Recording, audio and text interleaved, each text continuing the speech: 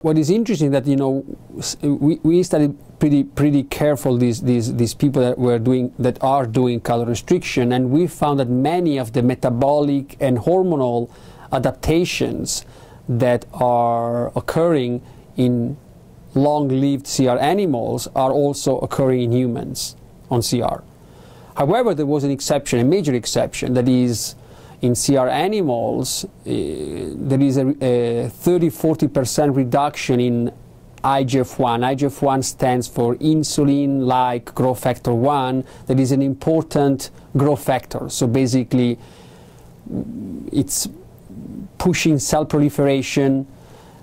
Anytime, you know, you have high IGF-1, basically you are growing. Think about people, you know, with acromegaly. You know, they have high growth hormone, high IGF-1, they are giants. Sort of people who have low IGF-1, they are dwarfs. What we found in basically is that not only with the CR animal studies, but also with other genetic animal studies, that low IGF-1 is associated with longevity. So animals that have a low IGF-1, they live longer, they're much healthier, they have much less cancer.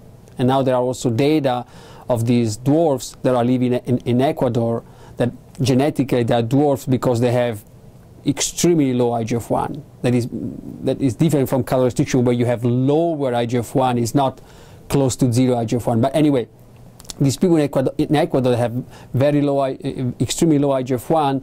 They do not have cancer. They don't develop cancer. There is no cancer in these people, suggesting that, you know, IGF-1 in humans is really important in regulating cancer.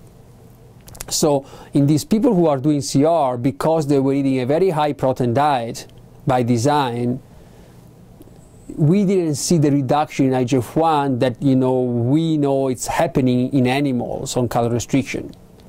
And so when we asked these people to lower their protein intake for 3 weeks, their IGF-1 dropped by 25%, suggesting in humans, unlike in rodents, protein intake is a very important regulator of IGF-1 that is a risk factor for prostate cancer, breast cancer, colon cancer, and many other cancers.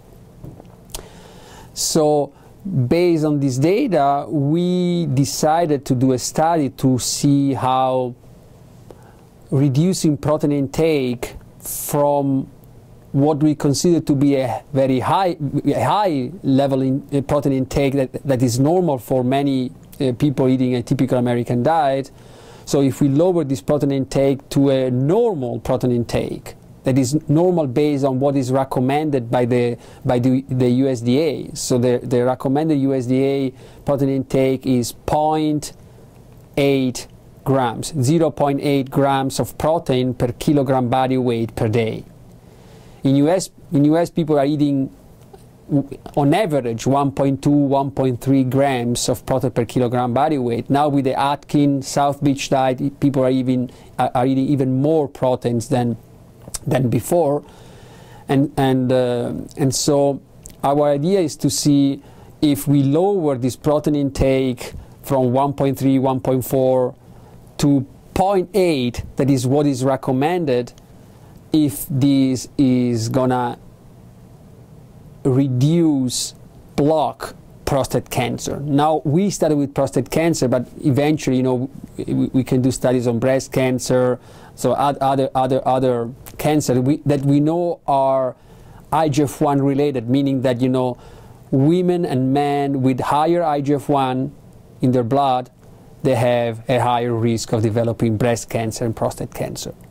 And so the question is, if we lower protein intake, can we lower IGF-1 and all the other factors that are regulated by protein intake, and can we reduce the risk of developing prostate? No, well, it's not the risk here. Can we block the growth of prostate cancer? And this is a very important question, because I think, you know, that in humans is not only calories are important, but it's possible, you know, other macronutrients are important for regulating specific diseases, in this case cancer, possibly longevity,